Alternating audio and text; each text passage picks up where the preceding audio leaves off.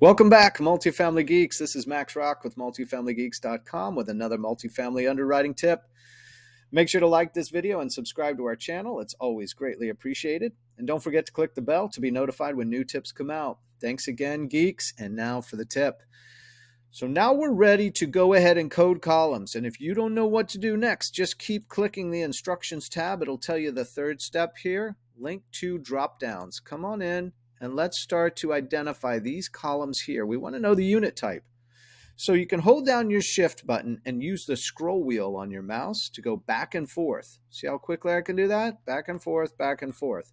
So here's the unit type over here, A. So I'm going to come over here, type A, enter. It's going to fill in that column with all the unit types, right? Actually, that's unit. Now I'm going to do unit type right here, column B. Sorry about that. So B, enter. Fills it in. Tenant, here's all the tenant names, column E. So let's fill that in. There we go. And we're going to keep filling these in, and I'm going to show you the next step, and you're not going to believe how we can take this entire 308 unit rent roll and turn it into a very respectable and easy to use, and even paste it directly into the underwriting template. So don't forget to go to multifamilygeeks.com, log into a free account on Anthro Bank. Go to the Tools tab and download our latest version of this free multifamily underwriting template.